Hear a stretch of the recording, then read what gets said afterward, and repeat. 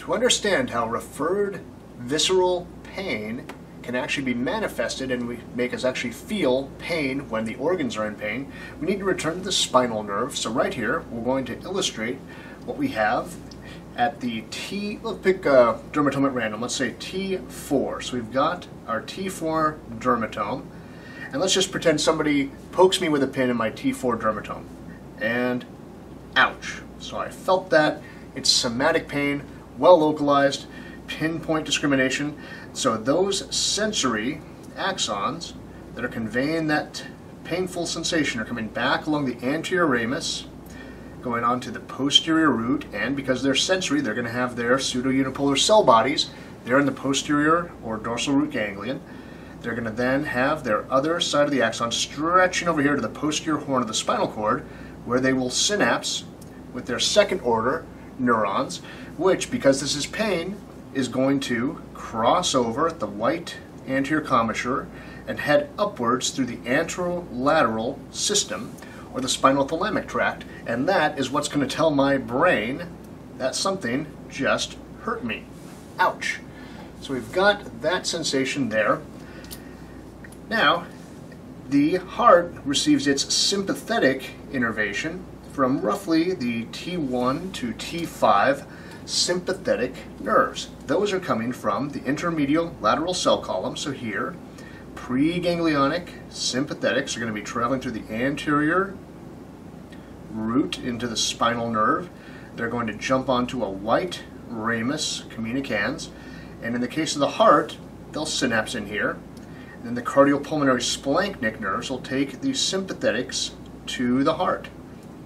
Now, I only bring that up because when we have pain occurring in the heart, so we'll have something painful happen, some ischemia, a myocardial infarction, or something along those lines, the sensory nerves from the heart, the visceral pain conveying nerves, are going to piggyback on these sympathetics, but going backwards. So they're going to follow them into their cardiopulmonary splanchnic nerve, and if it's a different organ, a different type of splanchnic nerve, it's sensory, so it's not going to synapse in the paravertebral ganglion of the sympathetic chain. It'll go through the white ramus communicans, join the spinal nerve, and because it's sensory, it's going to follow the posterior root, and it has its own pseudo-unipolar cell body there in the posterior root ganglia, comes into the posterior horn, parallel to those somatic pain fibers that we saw a minute ago, and will synapse with its own second order neuron here in the posterior horn, which will follow the anterior commissure there up to the brain, and it's going to let my brain know that the heart is in pain. But this visceral sensation is not sensed consciously. So even though the heart is in pain, all I feel is, well, really nothing. I'm not going to feel any sensation based on the pain in the heart consciously. Now, if this were all there was to it, our organs could be in horrible, horrible distress, and we'd never know about it because we have two totally separate systems. And yet, pain from the heart can manifest as crushing substernal chest pain, pain down the left arm, or even on the forehead and neck area. So what's going on there? What's going on is that there's a little bit of crosstalk happening where these neurons are running parallel to each other in the posterior horn. So we're going to zoom in on this area right here and see what's happening. In our zoomed in posterior horn here, we have gray cells, and we're going to have somatic pain axons coming in, and they're going to synapse with their second order neurons in this chain, and they are going to stimulate them to fire and tell our brain via the anterolateral system that something's going wrong with, we said, my T4 dermatome, and because that's somatic, I know it's happening, so my brain lets me respond to it. Just like before, we have from our heart in this case, but it could be other organs as well, have the same thing going on at different levels of the spinal cord. Visceral sensory pain axons coming in, stimulating their second order neurons, and they will then travel through the anterolateral system as well and tell my brain, but not my conscious mind, that something's going on and it's hurt. It's not pleasant. Now, if that was it, again, we wouldn't have any real way to know that the organs are in trouble. But, in a way, thankfully, some collateral axons jump off of these visceral fibers and make some diffuse occasional branches over to the second-order somatic neurons, and they will stimulate them.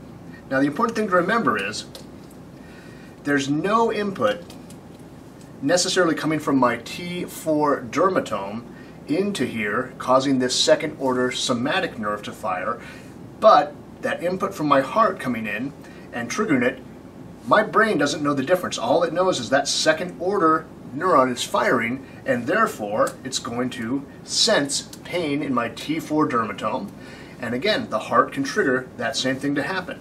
Now, these connections are not necessarily as strong or as constant, but as they occur throughout the T1 to roughly T5 levels of the spinal cord, we will get some response. And that's why we're going to have referred pain from the organs, visceral referred pain, be poorly localized and diffuse. It doesn't really exist in a single spot like somatic pain would, but it's going to be in a broad area, but can be a nice sign that we have a problem with the organs and we can intercede before it becomes fatal. Now that we've seen the neurologic basis for visceral referred pain in the posterior horn of the spinal cord, let's actually put it to work. So if we have a problem with the heart, we're going to tend to have those signs manifesting in the T1 to T5 dermatomes. Now I want to note that does not mean the entire T1 to T5 dermatome is going to be affected. In fact, there tend to be areas that are more affected than others, and the classic presentation of a visceral referred pain pattern from the heart will be substernal chest pain, possibly radiating down the left arm. But it's important to know that because the sympathetic chain stretches up into the neck and some of those fibers that go to the heart actually come up from T1, go through the chain and then descend, there can also be some referred pain into the forehead, the orbital area, even the shoulder. And you can even have some occasional pain in the jaw area, the neck as well. So anywhere from T1 to T5 could be a source for referred visceral pain from the heart. When we get to some other organs, the stomach is getting its sympathetic innervation from the T5 to T9 levels of the spinal cord, and so when visceral pain axons follow those sympathetics backward, they're going to tend to activate those as well. Now, once again, it's not that every single dermatome from T5 to T9 will be affected.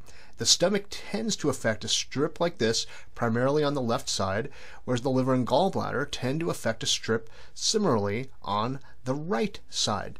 Now, one odd thing about the gallbladder is it's very close to the diaphragm. The diaphragm is innervated by the phrenic nerve, which comes from C3, C4, and C5.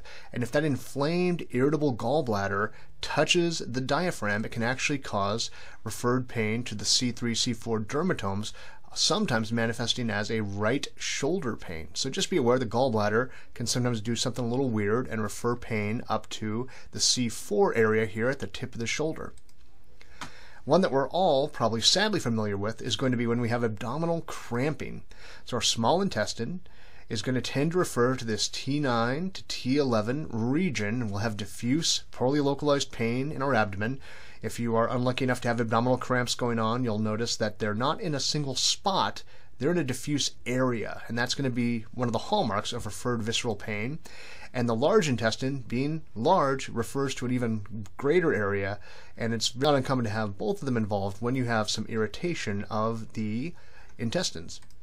Now, last and certainly not least for this tour of quick refer pain patterns is going to be the pancreas. The pancreas gives us very few signs that it's gone bad or it has a problem, and it can manifest from T5 to T11, either in the front but also in the back of the body.